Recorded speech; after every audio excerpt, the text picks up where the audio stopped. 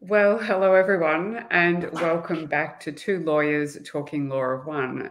My name is Virginia Robin. I am a modern shaman and lawyer, and together with lawyer Geraldine Johns-Putra, we are discussing the law of one and exploring what that might look like if the law of one as we knew it shifted toward an applying of a more unifying law of one into our systems today.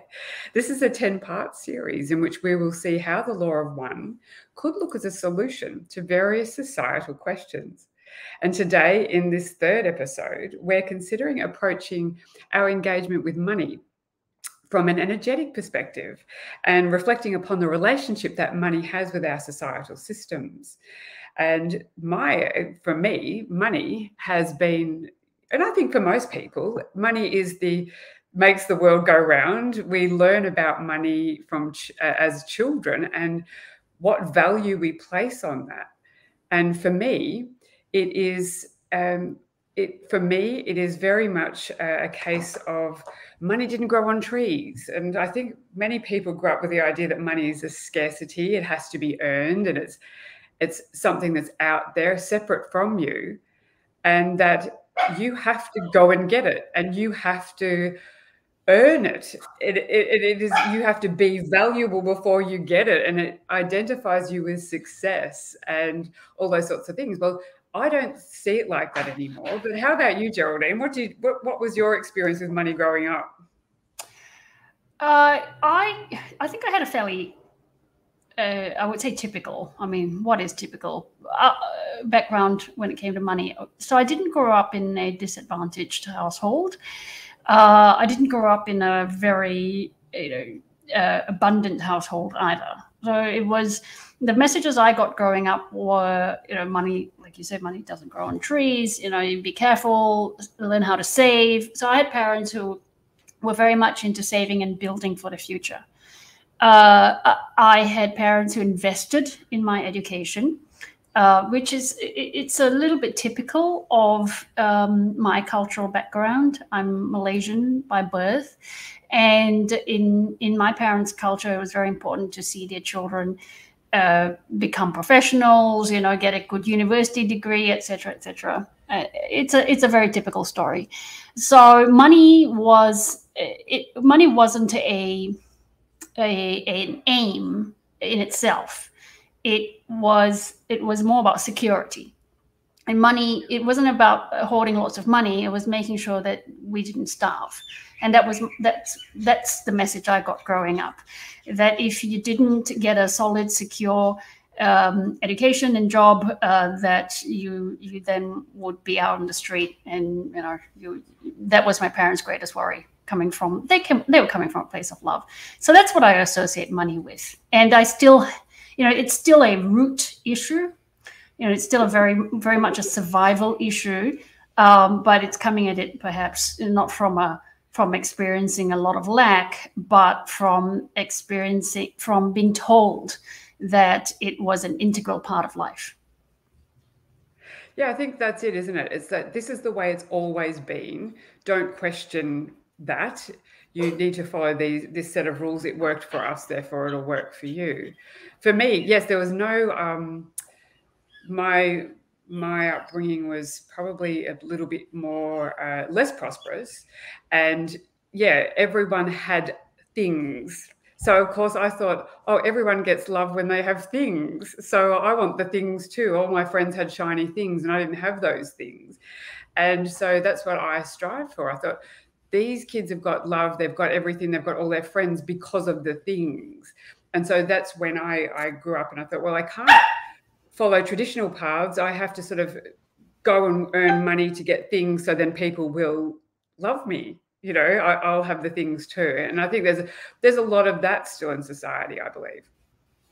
Yeah, there's that attachment. I went through this phase. My parents gave me this messaging about security and a steady rise, and then I went through a phase that was a rebellion against them, but not a classic rebellion of I'm going to take a job that you're not happy with, or I'm going to walk away from this great steady career. What it was that I began to use money to fill a hole, because what had happened was that my parents, bless them, they wanted the best for me, but in instilling in me that I had to follow a certain path, I went down that path basically for them, not for me, even though I thought I wanted it. And so there was a void, and I filled that void by spending a lot of money. My reaction was, I'm making money, now I get to spend it and show the world and myself that I am quote unquote successful. And so I went the other way, and my parents didn't instill this in me. They would have preferred that I saved all of my money. But I was spending it to show myself, to say, hey, I've got all of these things now. It means I'm happy. So I got on this vicious cycle of earning, spending, and just kind of ultra consumerism, which is another. We're touching on many different stories around money in this conversation. You can just, anyone who has a conversation around money and what it means to them, you'll find, we could probably have dozens of different narratives around money and approaches to money. And that's why it's so interesting when like a couple might get together, they'll find that they have these different approaches to money, and digging into it will actually lead to reasons for, say, whatever conflict that they might be having in their lives. People have multiple approaches to money because money is so embedded in our needs, our dreams, our goals. It's intertwined in the human psyche. Yeah, from that point of view, I believe too that it's got a representation of love about it. It's money equals love, value. You are valued and valuable because you can attract money. But so I went through all that as well. Then I was able to buy all the shiny things for myself. And when I figured out, well, there's only so many shiny things I can have, and it's still not doing what I thought it would do. So it's like, yeah, I've got all the shiny. Do I have love now? Do I feel satisfied? Because from my point of view, the idea of love is a sense of peace and satisfaction. But we see people upgrading to the new thing, upgrading, moving on, always reaching out for the next thing that will give them what they feel will be the love or the satisfaction. Or everyone will say, right, I've got there now. I reached it. I got to where I'm supposed to be. But of course, when you have a goal to get to a place, when you get there, you look around and think, oh, this isn't it. And so that was me. How many pairs of shoes could I have? How many, my nice car and my beautiful home. I had a Ferrari. I have all the cars. I had everything that you could possibly want in life, until one day I got to that point. I looked around, I thought, oh dear, no. This isn't it. The law practice, a partner in a practice, everything, the status, the whole works. I could buy a jewelry, anything. Then what did that mean to me? And I believe that my journey had to come from a place where I didn't have much or the shiny thing, to find out that the shiny thing didn't have the value at all. And so I questioned that one day. I looked around, I thought, if I let all of this go, it was that understanding of now just letting the idea of all this go. This isn't where it's at. There's got to be something else. And that was a turning point for me, understanding what that meant. Yeah, it's this is actually what you're talking about mirrors the path for the collective, I believe. So we're going to have to actually start to separate. That's Rodney expressing himself. Hi, Rodney. We're going to have to start separating our deep emotional attachment to money. Yes, we all have individual stories around money, but we're going to have to stop associating, our creating conflict out of money, seeing money as a need, attaching different stories to money, and begin to tell a different story collectively about money.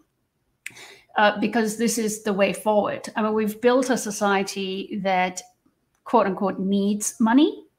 And it's kind of filling a collective void, right? Just like I was filling a void and you were filling a void. And then when you realized that money wasn't permanently filling that void, that you had to fill it with something else, which was love. When we as a society collectively understand that we need to fill our voids with love, and not money, and not the things that we buy with money, then we will take the next leap forward. And that, to me, is the story of where we are now. Yeah, I agree. But it took me to look at everything as I do now from an energetic perspective. So when I saw that money too is just an energy, it's exchanged for things. And when you're feeling enough, you tend to have enough. It's again that idea of energy being frequency and flow. So you're in the flow with money. Some of us hoard money. We sort of bank it up and stockpile it, and anything like that becomes stagnant and putrefies in effect when you're looking at things from an energetic perspective. So money is necessary, but when we see it as an energy and it has a flow about it, then it can go to where it's needed. And if I need some, and this is really how I've lived my life, from that point where I let go of this idea of, the things are going to make me get the love that I want, the satisfaction, the beauty in my life. Those things aren't the beauty. The beauty comes from my satisfaction.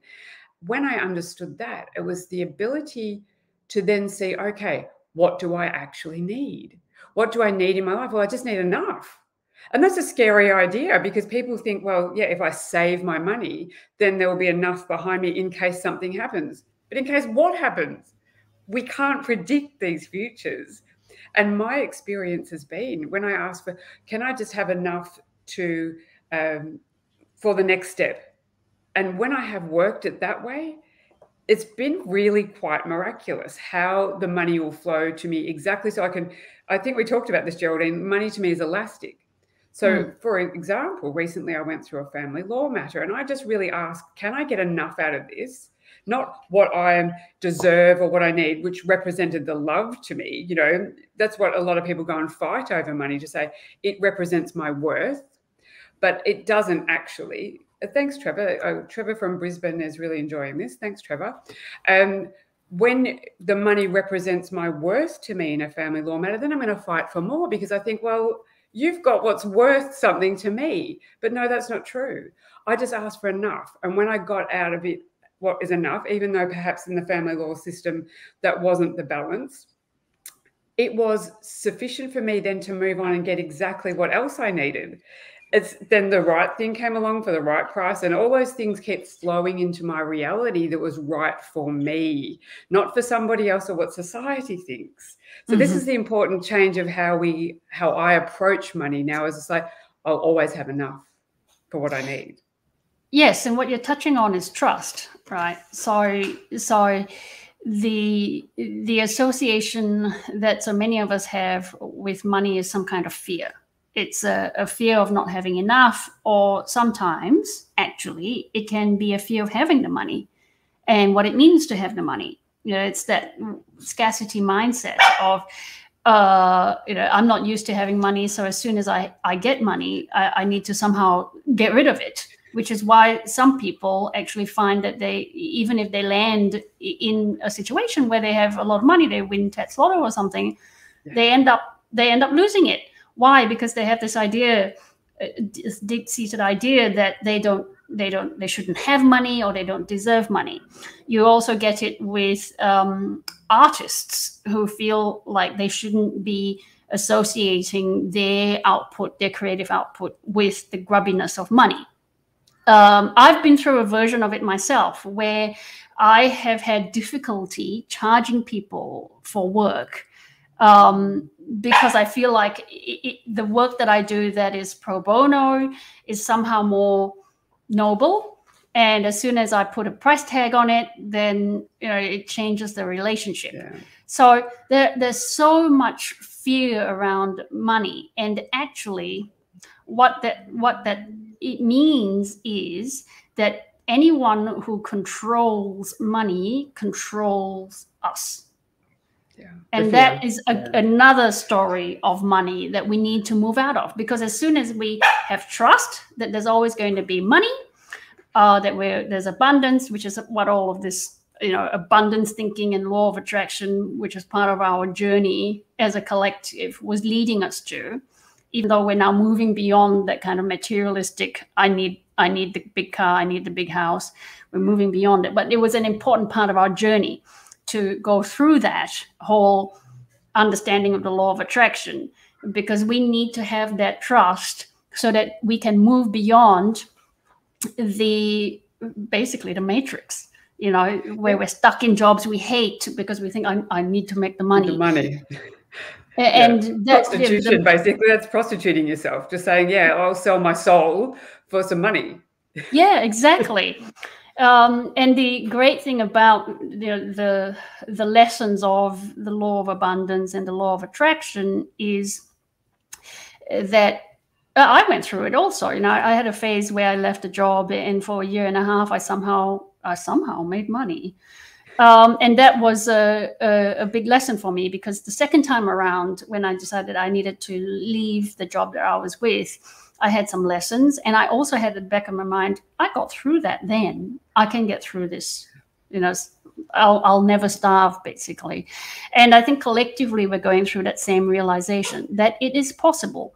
It is possible to step out of the matrix. It's possible to design a life that we love, not sitting there and imagining the $10 million paycheck or whatever it is, but sitting there and imagining, just deep-seated alignment and joy.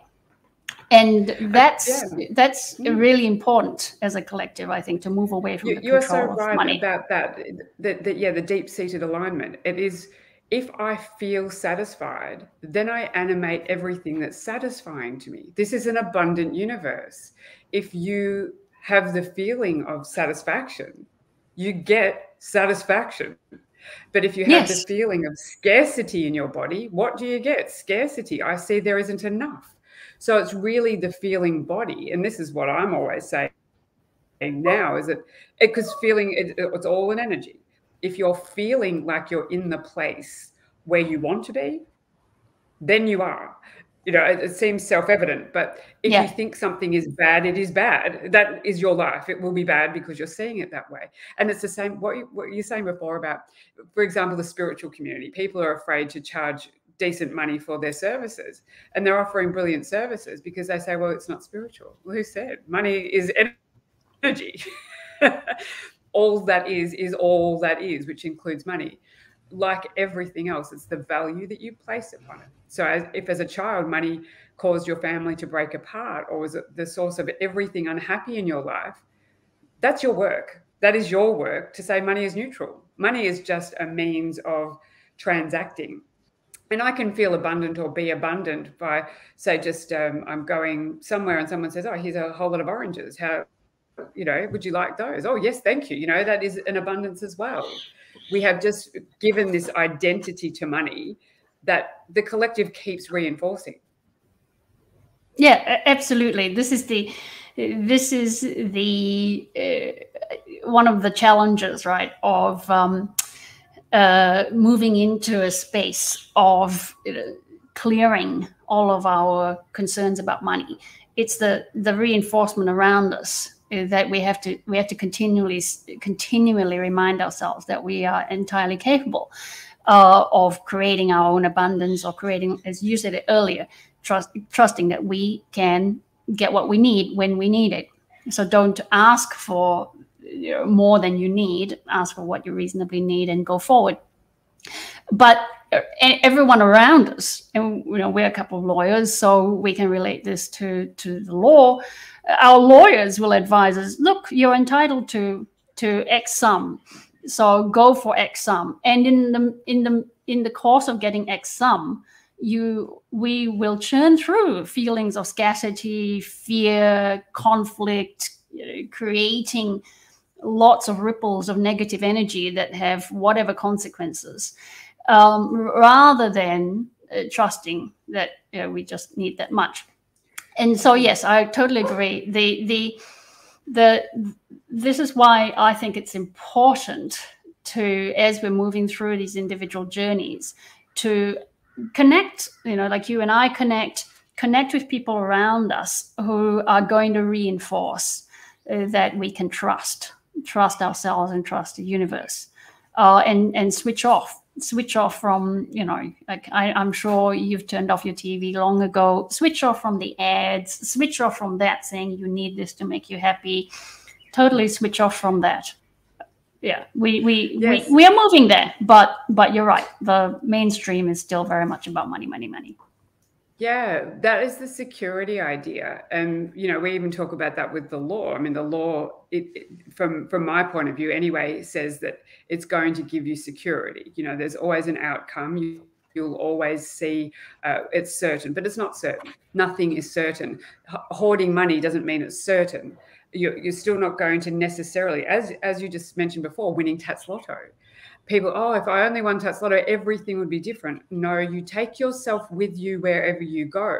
Your energy, your energetic makeup is with you and will respond to that situation accordingly. So suddenly, you have the guilt around the money. You need to divest it. No, all your friends don't like you anymore because you have money. So you start buying them things to show, oh, look, I'm wealthy, I can do all that. And then suddenly you have less than what you started with, because that is your pattern of attraction.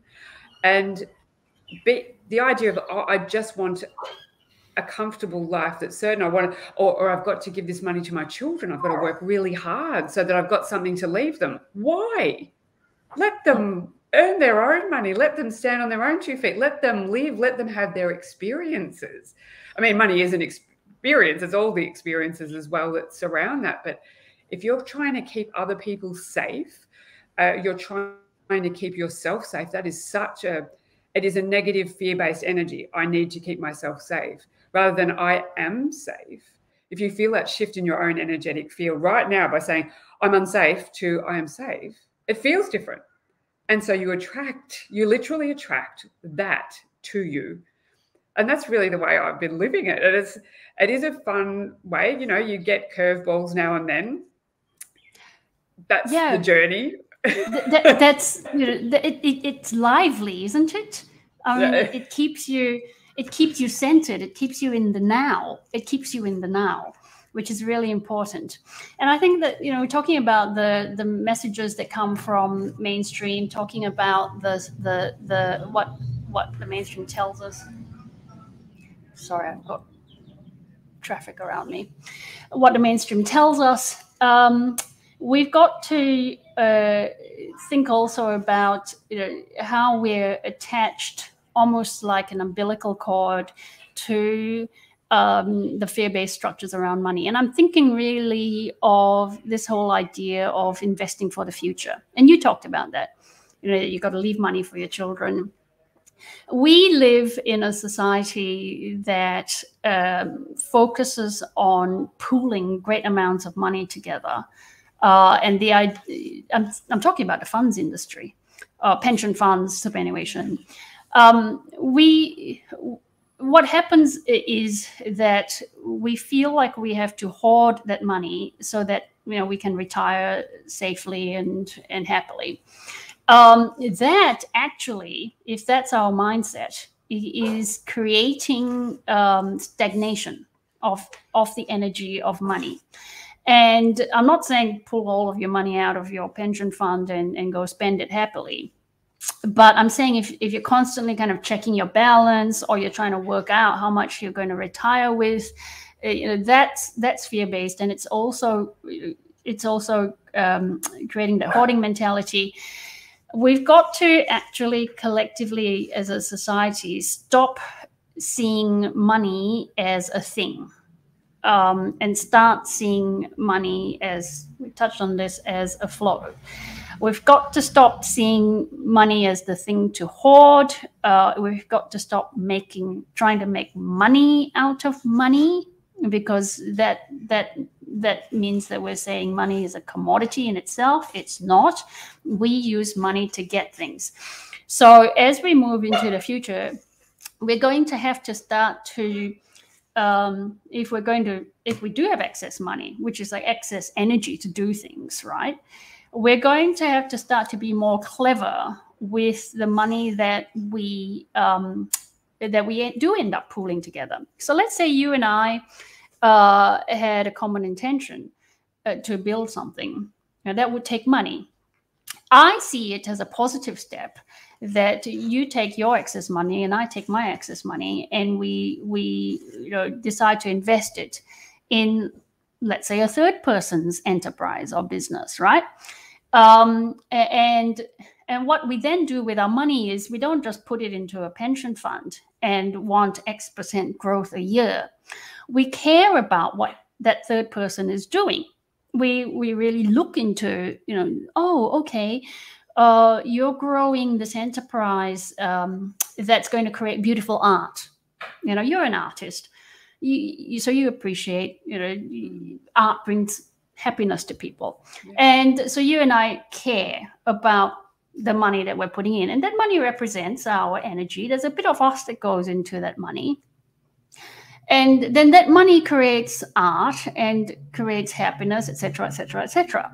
Rather than pooling our money, putting it, saying, I need to be safe. I want to retire when I'm 60. And I need that so much in the bank. And then what happens to that money that we're pooling with lots of other people? It goes and it buys a big building in the CBD somewhere, or it invests in a bunch of businesses that are doing all sorts of things. Who knows? Who cares? And we're actually starting to see the rise of consciousness in people about what their money is doing, which is part of this awakening. People are starting to care. People are starting to choose superannuation funds that don't invest in tobacco or weapons or whatever they don't agree with.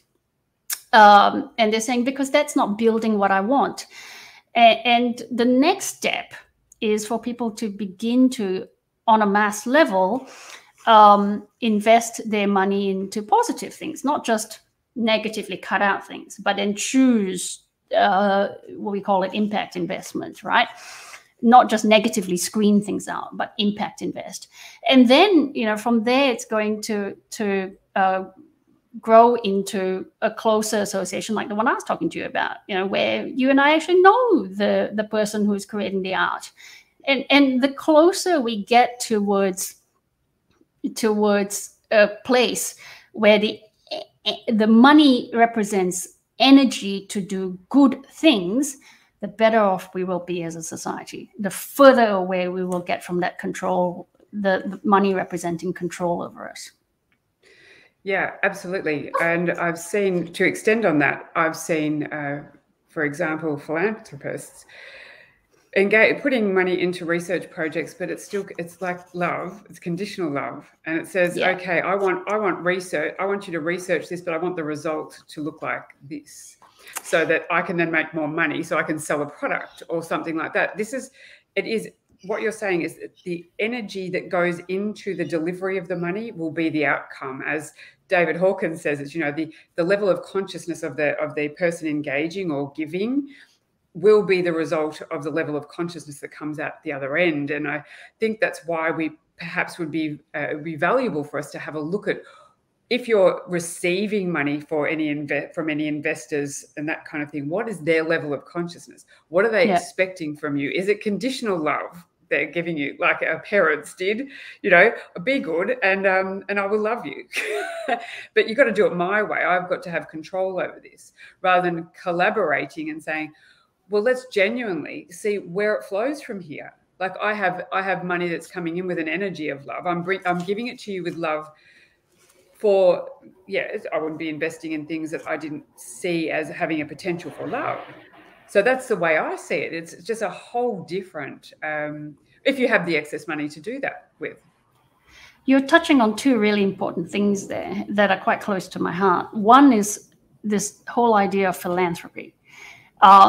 Philanthropy, you have correctly identified, is rarely just giving. It's giving with strings attached.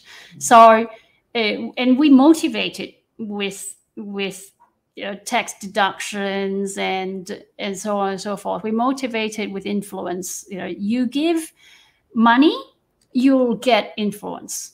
Not just you have the ability to invest. Let's just stand here with a novelty check, and we're looking like look, I'm just generously giving this money. People very rarely do it anonymously and just for the good of all, do they?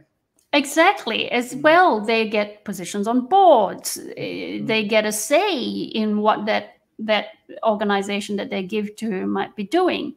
They get invited to speak on something, and so on and so forth. So yeah, philanthropy isn't really out of the goodness of your heart, right? And the other, not always. There are many people who just give freely, but there are equally others who give with that mindset. And the other thing that you touched on that I really feel very strongly about is philanthropy is like the way to ease your guilt. It's like being a complete rascal 6 days a week and then going to church and confessing your sins.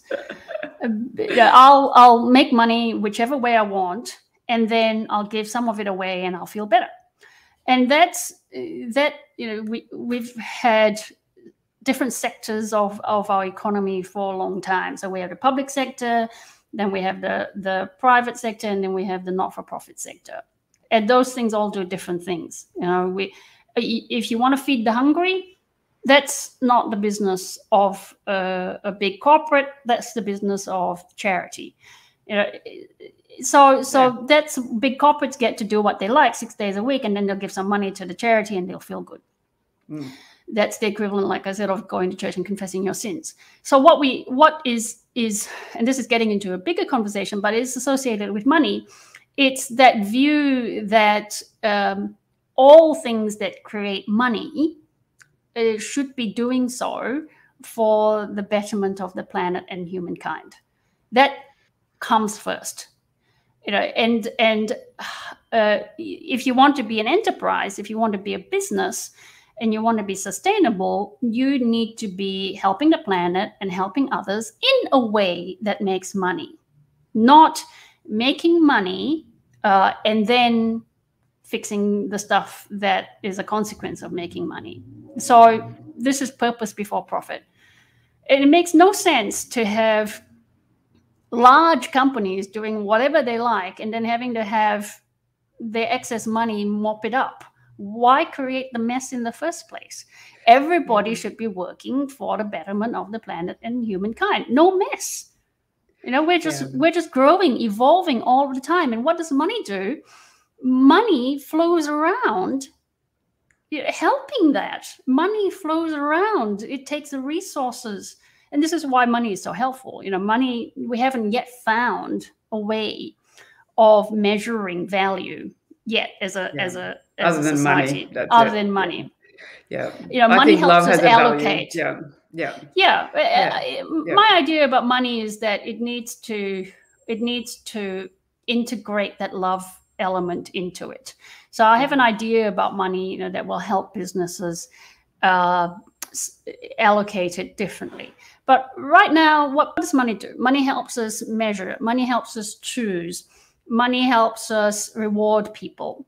So money is super useful. We know these functions of money. It's a store of value. It's a unit of accounting. It's a medium of exchange. It allows all of those things. So money has, although it's got a history of control attached to it, it has all of these very useful things that it does. And so if we change the whole structure of how money is made, we would go a long way towards creating a society where money doesn't cause harm. Money is only used for positive. And my idea around money is that every dollar that we spend right now it only incorporates in it the cost that's on the books.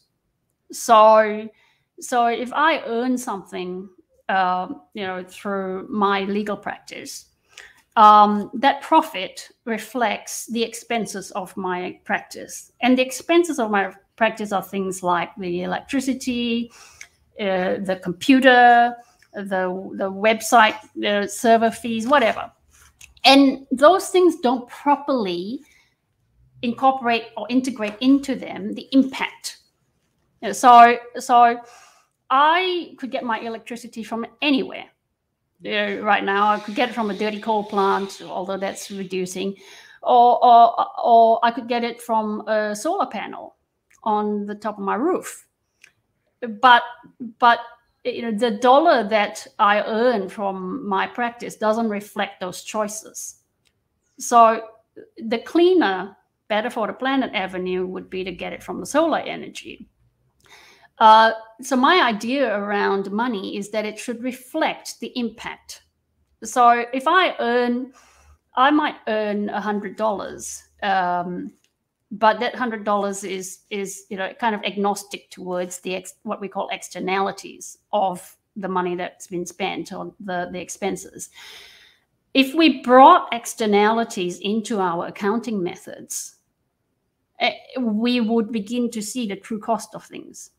And it's actually, there has been work done around the true cost of certain businesses, bringing on board externalities. And many businesses, like mining companies, for example, that we look at, wouldn't actually be truly profitable if they brought all of their externalities onto their books.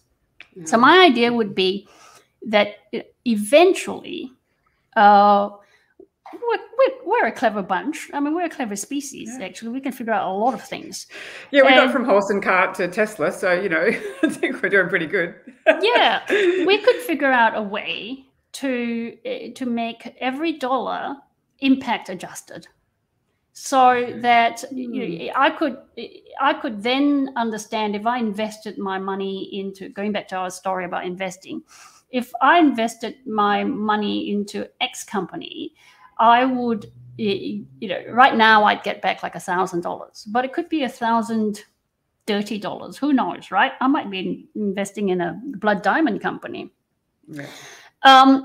And then, or I could spend that money and get $1,000. I could spend that money into a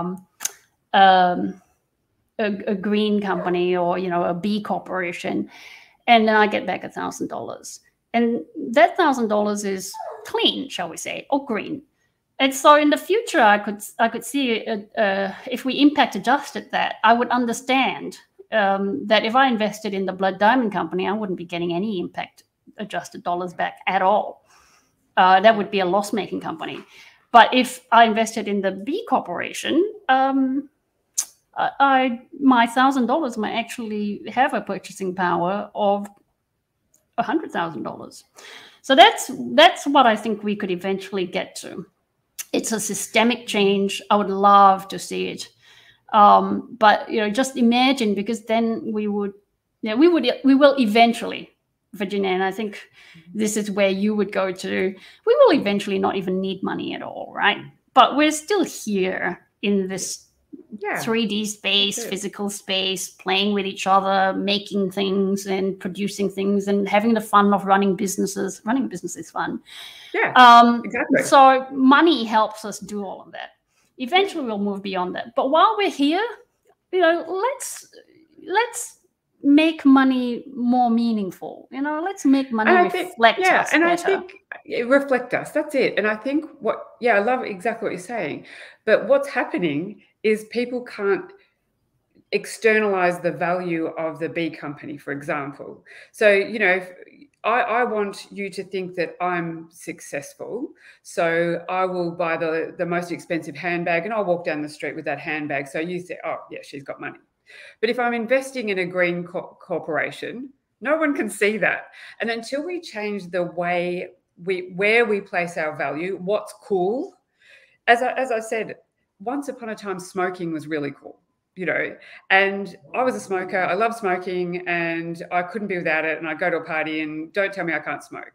But there was something about the non-smokers eventually that I think, I think I want to be over there. I want to do what they're doing. And, at the moment they're pretty uncool. but if we're making that the cool way to be, it's just a way of being, changing that, how I feel about me when I'm doing this. And there's less value placed on me walking down the street with the most expensive handbag. Even, and I feel a little bit that is shifting. That's just like externalizing that wealth is less attractive. It's like, why are you doing that? What do you need that for? I mean, there's nothing against beautiful things. That's art. There's a lot of art in many beautiful things, but the excess, how many handbags do you need? Once upon a time, I needed a lot, but now I even struggle to use one. So I think, isn't it funny how I've shifted my way of being about all of that? So yeah, how do I want to impact the planet now? How can I help others with my excess money, if I have it? And I will have enough to help others or be involved with, even if it's just being involved in something that is evolving into the space, is really valuable to me now. It fills me up. The handbag doesn't fill me up anymore, but being involved with those creators, the art, as you've just said, Geraldine, is my thing. But it doesn't matter who it is that's creating. We're all creators in some way, has great value to me. And I think that systemic change that you're talking about is shifting what we place value on as humans. Right now it's money, but I see it shifting. I totally agree. And this is where I like to look around and see the positives. So the work that I do, I see it. So I work in impact investing. I represent companies that are seeking to make an impact, as well as seeking financing. And the message that they're getting very strongly is that there is a lot of investment out there, or investors out there, who are keen to make a pure impact, not the sort of impact we were talking about earlier, which is the conditional impact. There are a lot of new investors. The Canva company, the co-founders are an example. Atlassian, the co-founders, they are a big example. They are young people. The youth are really pushing this. Young people who don't just care about the planet, full stop, care about people, full stop. They do. And there is a big difference in the next generation. I see that. Yeah, and the powerful thing about them is that they're beginning to understand, or they already understand. I think we're the ones who are beginning to do things. I think that they fundamentally understand. They've done it. They just get it. They understand things like it's systemic, it's structural. So the Atlassian co-founders do things, for example, this is touching on legal. They do things like, when they invest in companies, they have a standard term sheet. That is just, they consider it fair, and I've had a look at their standard term sheet. I think it is fair in terms of what warranties that they require from the company that they're investing in. In the standard sale of business agreement, if I am buying your company, I want full set of warranties. I want you to stand behind saying that, my books are fair and true, and I have so many customers, I'm delivering this to you, everything is clean, there's no litigation, full set of warranties. And if any of that's untrue, I'm going to have to pay you back some money. That's a standard sale of business agreement. The Atlassian founders, when they do business, they have just because they're buying a company doesn't mean that they exert their bargaining power onto the other side. They issue a fair term sheet that says, we understand, where you're coming from. We will only ask you for warranties around things that we really care about, not 10 pages of what our lawyers think we should ask for. And therefore, let's just get over the legal part. Let's not spend a month negotiating our agreement. Let's just have a fair contract, get over it, so that we can move on to our partnership and build something. Yeah. So so they are definitely seeing the interconnection of things. They understand there's no point spending money on a bunch of lawyers who are going to sit in a room and argue with each other and charge by the hour. Money. We're going to get on to the things that matter.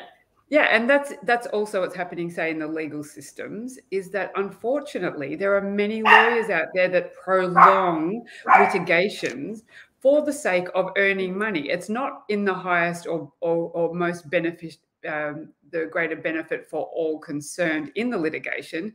It is for their own pocket, to please their shareholders. And that was apparent to me very recently. And I thought, gee, this is shocking. A lot of people don't realize that is the reality. There are many beautiful lawyers out there, but I'm just saying there's a lot that perpetuate your litigation for the sake of earning money out of you. And I mean, maybe you need to learn that too. You know, we're all in a situation for a reason, but there is exactly what you're saying. So what are we in here for? Are we here to make money? And this is the other thing about the money. What are we here to do? To create? We are all creators. We're creating all the time. You just don't realize what you're creating. Half of the population don't realize what they're creating, but you are creating something all the time. But if you're here with a vision to create something beautiful, loving, the money follows you. The abundance happens after that. So it's just, what is the goal here? If you go out with the goal to make money, why? Because I need money. No, you don't need to make money. You need to create something beautiful, something that's beneficial, something to enhance the planet, something to evolve us. And what's so interesting about going back to the youth and going back to that shift that you were identifying is that there are a lot of young people, I'm going to be generalizing here, young people who say, I do not want to earn my money in a certain way or be associated with an employer who has these certain values. And they're the ones who are insisting on change and taking risks. You know, the sort of risks that I was saying that my parents wouldn't want me to take. They're going to work for startups. They're going to work for not-for-profits. They want to align their lives with meaningful impact. And so they're walking away from money in the traditional sense. And so I actually think that what we're getting here is people being motivated. You know, they may not be completely understanding why they're being motivated. You know, they may not associate it with higher consciousness or spiritual awakening, but they know fundamentally that they feel better when they're doing something good, and they have that immediate empathy or service to self mentality that is where we're shifting to. And you're quite right. As you said earlier, another point I want to make is that, we're all here for the experience, but I think more and more people are getting kind of tired of the experience of stress and working under conditions that are stressful and damaging the planet. I mean, we've had that for as long as any of us can remember. We really want another experience now. We are more than ready. I had this beautiful young woman speak to me the other day, and she said she had a part-time job in a certain store, which I won't mention, but she said as a staff member, she had to sell, and if she didn't make that sale, she had to write a report. So it's like, do anything to make the sale. It's like, that's ugly. And to me, it's fear-based. You're not going to make your targets. You're not going to do this. And I think many lawyers were in that space too. Make targets, you know, your key performance indicators. You've got to live up to a standard that's almost impossible most of the time. And they all know that, so that you're under stress to keep working hard and achieve. But to get the money, it's like the carrot's up there, the golden ring's there. But actually, no, the golden ring's right here. How do I feel right now? What am I doing that feels good to me? That is the place to be in. That's where you animate the good feeling thing, the abundance for you right now, rather than the fear of it's out there somewhere. And I tell you what, if you keep chasing it, you'll never get it. And what's so interesting about what's happening in our society is that different parts of our society, even the legal and regulatory side of things, are recognizing that motivating people with money in their jobs has terrible side effects. And so we're actually getting to a point where we're saying we don't want to motivate them with money because we don't want those side effects. Case in point is the banking sector. So remember the Royal Commission that we had a few years ago, where people were being motivated by money to perform in a certain way. to perform in a certain way, they were actually then causing risk to their companies, to the banks that are working on financial institutions, because they were behaving in ways that were damaging to the customer and damaging to the reputation of those institutions, and to such an extent that the regulators began to take interest, right? So then we had this whole conversation around how you reward people. And we had this conversation around reputational risk and non-financial risk, which is exactly what you're talking about, except it was expressed in terms that people were comfortable with in the mainstream. But it's exactly this. It's exactly that people should not be paid to create hardship for their customers. It took a very expensive Royal Commission for us to get to that very basic truth. And even the Justice Hayne, when he issued his report, he said there are just some basic things that businesses should know. That, don't lie. Be fair and reasonable. If you're going to make money out of a person, tell them how you're making that money. Don't have a conflict of interest. All of these, don't engage in misleading or deceptive conduct. And he set out these very, very basic things. If you read them, you think, oh my God, an 8-year-old could tell you that. Yeah, I know. That's what I think. It's so simple. Why do we have to mislead someone to get them to buy? To me, the idea of marketing something, because look, we've all got a service or something we're offering. To me, I even sat with this idea of marketing the other day. I thought, no, I'm not going out there saying I do this and I do that. And if you don't do what I have to offer, you're going to miss out. Because that's basically, wrinkle cream. Yeah, if you don't buy this, you're not going to look like you're 12 years old. And, it's still full of misleading content. And I cannot believe we still are so gullible as a society to look at that. I think it was Amazon that said their customers are quite stupid, really, because you can sell them anything. And I thought that's really appalling. But that's it. When it's so obvious to me, when is that going to be obvious to everybody? I don't know. Yeah, the awareness is starting. So what's interesting about, let's choose another product that is very popular these days, especially with social media, and that's fast fashion. So there are some people who are getting addicted to fast fashion. Oh my goodness, this dress only costs $5. And then they go buy it and they don't care, or it doesn't fit properly or whatever. I'll just buy another dress that costs whatever, $10.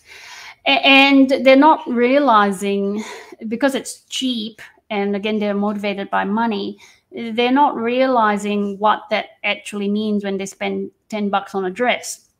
They don't realize, and this is another area that I work in, they don't realize that all the way down the line, it means that somebody's getting paid very little money and working in horrible conditions to make that dress for you.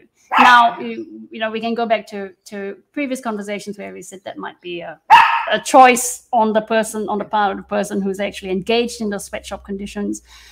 But, in a society that is trying to move towards improvement for everybody, why would you want to spend your money buying something that is being made by somebody in misery? It's unbelievable. I see this. I think it was at Christmas time.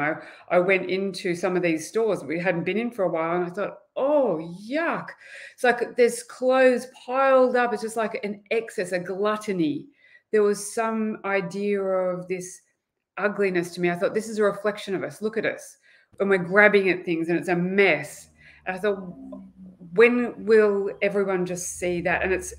And yes, it is, I buy things from cheaper stores too, because I don't have to have an expensive label. There's nothing about that. But it just seems to me to be keep pushing this at the consumer, because, that has no value, really. None of it has any value. You just get it, throw it away, and it fills up the earth. When are we appreciating, gee, someone made this? Their time went into that. Where did the love come in? Can we just buy one beautiful shirt that will last us for a while and feel beautiful in it? When will that happen? Can we change that? Can we give some value to that instead? It's totally happening, though. I mean, I had a conversation with my sister a week ago where we were talking about op shopping. A few years ago, there's no way I'd walk into a Vinnie's Oh no, Oh, yeah, I love poor that. people do that. You know, Yeah. but now it's not about being rich or poor. It's about Yeah. why should What do I go like? and buy something when there's beautiful, we call them pre-loved, but there's beautiful existing Garments that are materials and lovely. garments out there, right? And it is what do I want? I think Yeah, people have forgotten that. What do you actually want? What do you want to look like? What's your style? Where's your authenticity? You don't have to keep looking like the woman on Instagram. exactly. They're selling you, they're Exactly. tricking you. They're Yeah. tricking you. So all of And this it's awareness is yeah, totally happening to people, yeah. and it's not tiny steps. Like, I actually think we're starting to snowball. The only thing, and we come back to this every time you and I talk, whether it's about money or family law, the only thing. No, well, it's not the only thing, but a very big thing that's holding us back are the structures. So we need the banks that are going to be more about engaging in the flow rather than trying to make money out of money. We need the laws that are going to be about motivating impactful business rather than judging businesses by their bottom line, and so on and so forth. But it does come from the change from the consumer. If I start saying I want something different, and so many of it, like the lawyers would shift the way they did law if everyone said, no, I don't like what you're doing. I want a lawyer who does this. Then, oh, well, we'll accommodate you then. Okay, so it does take each of us, I also say, before we can reflect the change in the external. It's got to be for each of us to say, yeah, look, I don't place value on that anymore. I'd rather, go to Vinnie's and get something recycled that is individual, reflects me, and I feel good in that. And this is about me now, not about you and what you tell me I want. I'm not that gullible anymore. Yeah. So there's a lot that we've covered, and I think that there are principles to live by. We all fall back into traps because, as you said, it's all the messaging's around us. But learning to trust, disassociating from the fear messaging of money, making conscious decisions around how we spend our money and how we invest our money, making conscious decisions around how we earn our money. All of that is going to bring us forward, and just respecting the changes. Also, I think celebrating the changes that we're seeing, and just celebrating people. Like the conversation I had with my sister. If someone comes to me and says something like that, celebrate that. Say that's so wonderful what we're doing. Make ourselves feel good for embracing and participating in the changes. Yeah. Yeah, we all have a say. We all have a say. We just need to say it. We haven't been saying it. We just haven't been saying it. We haven't been saying, look, I don't actually want to wear that garment, or I don't want to do that. I don't want to have the latest handbag. It's just too much stress. That is stressful to me. Yeah. Yeah. I'd rather do something else. Yeah. And think about the messaging. I mean, we're in an election period right now in Australia. And, the messaging that comes to us is we need more jobs, we need more jobs, we need more jobs. We need to grow the economy, and understand that that's messaging being fed to us, which is part of this consumerist mindset. Why do we need to grow the economy? Actually, if I go to an op shop and I buy something that's already used, that is not going to grow the economy as much as if I go and buy something completely new. Or if someone gives me something, it doesn't grow the economy at all because it doesn't get included in the way we measure growth of the economy. So we need to understand that integrated into all of the political messaging and the news media is growth, which is all about spending money that we don't need to spend. Why aren't we doing personal growth? Why aren't we being taught to personally evolve? That would be ideal. But then what happens is it's a divesting of power. We're decentralizing power. And I don't think that's going to be endorsed by government. But that's another story. This topic of money is huge. So I think that's all I have to say today as well, Geraldine. I think we've nearly been speaking for an hour. So that time goes so fast because we have so much fun when we're talking about these things. But did you have anything else to add before we go? No, I really enjoyed it. It actually did go really fast. And there was we touched on so many things. But yeah, Yeah, thank you so much. that's it. And next month, I think we're going to talk about, is it crime? Yeah, The law of one going to and get into crime, and crime. how, yeah, that's just another diverse topic, because it's all the same across the board. It's all energy, everybody, the way I see it. We're all connected. Yeah, we talk about flow, and we'll talk about crime next time. So thank you all for contributing today and joining in. It's been great. And we'll see you next month on Law of One. Bye now. Bye.